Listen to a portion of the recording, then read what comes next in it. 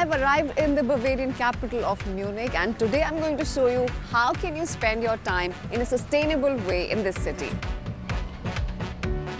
I'll take you to a cafe that saves old bananas, and we'll visit an Indian restaurant that is reducing its plastic waste. And what about the famous Hofbräuhaus?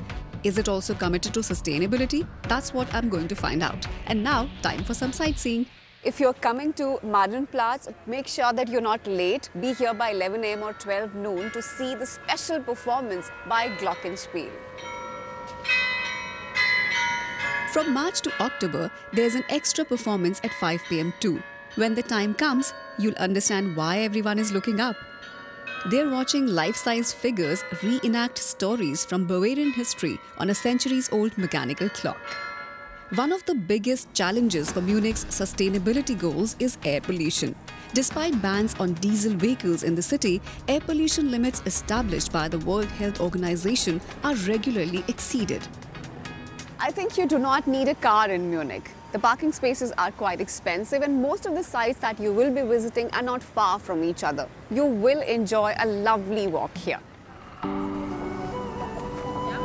Now let's visit the famous Viktualienmarkt, where you can find lots of sustainable products which are regional, seasonal and fresh. The Hofpfisterei bakery, for example, is dedicated to sustainable production. The bakery has been a pioneer in local and organic production since the 1970s. The grain from the region is grown without any synthetic chemical fertilizers, which is good for the soil, groundwater and biodiversity. They also don't use artificial additives in their baked goods. Before I show you what bananas have to do with sustainability in Munich, let's make a stop at the Hofbräuhaus. I wonder what sustainability strategies a famous brewery like this has in place.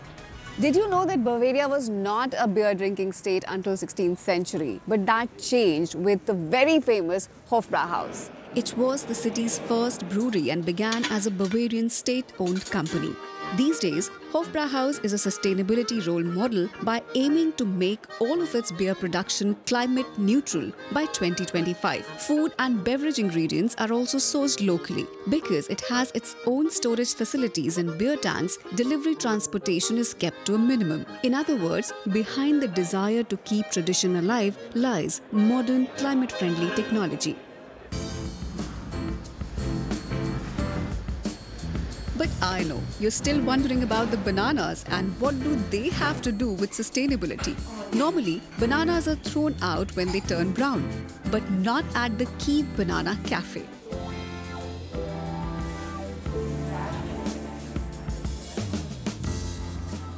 What is the idea behind this startup?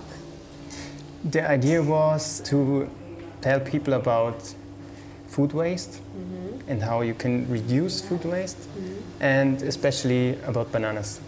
Right. Because bananas is a food that is thrown away a lot, so we focused on that. And because we are totally vegan, we always need something to replace the egg, you know? Okay, yeah. And for this, the banana is really good. So we use it to make the banana bread, the ice cream. The second part of this outlet is also packaging. Tell us something about that. We said, okay, if we want to tell people about food waste, we also want to complete the concept, a zero waste concept. So we decided to take only recups for coffee to go. Recups? Yeah. You just order the coffee to go here, and then you pay €1 deposit for the cup. Right. And then you can return it in all Germany again. All over Germany? All over Germany, 20,000 cafes so far. And you don't have to wash it, you just give it back, and then you get the euro back. Okay, it's lovely, and the cup is really full. It was really cool to learn how they make ice cream and bread from brown bananas that would otherwise end up in the bin. A vegan banana bread and coffee in this re-cup. It feels really good because I'm not going to dispose this cup off like thousands of cups are disposed every day in Germany. We continue to Munich's famous park, the English Garden. It starts behind this building and it too is being threatened by climate change. Why, you ask? More on that later. Did you know that Munich has more than 70 museums? And this one here is one of the most famous, Haus der Kunst. And at the entrance to the English Garden, you'll also find one of Munich's special activities, surfing, thanks to an artificial wave in the Eisbach River.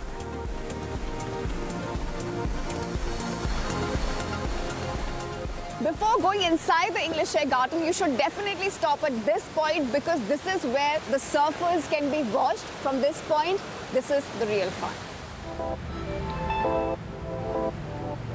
The English Garden is one of the most visited places in the city, but sadly, it's not only climate change and its dry spells that endanger the park. Many people carelessly throw their garbage into the greenery.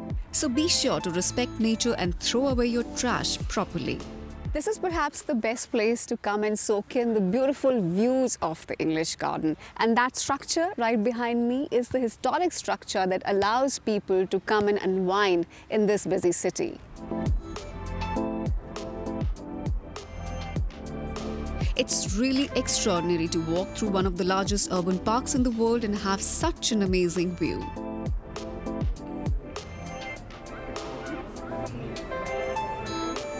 So standing here at this Monopteris, it feels as if this is a different part of the city. In fact, there is a different city outside of this place. It's so quiet and serene. If you go out, you'll feel the hustle and bustle of Munich. But here, it's very different. As an Indian, I'm intrigued to know how people from my country live sustainably here in Munich. So I end my day at Saravanaa Bhavan. The Indian restaurant chain can be found all over the world, so its contribution to sustainability is all the more important. Let's see how they do things here in Munich. What is it that a chain like Saravanaa Bhavan, which is global, is doing and thinking about doing to become more sustainable? We'll try to avoid the plastic things from our industry.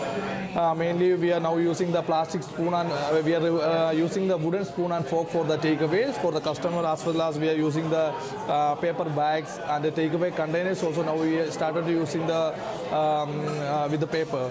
And we are focusing on the coming months or coming year, so completely free from the plastic.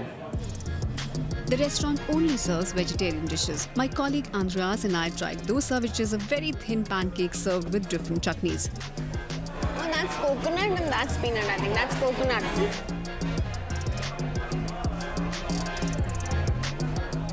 Sustainability efforts may not be seen everywhere in Munich, but I still enjoyed seeing how I can enjoy the city's environment-friendly side as a tourist. The city of Munich wants to become carbon neutral by 2035. It means that the people of Munich and tourists can expect a better experience of being in this city.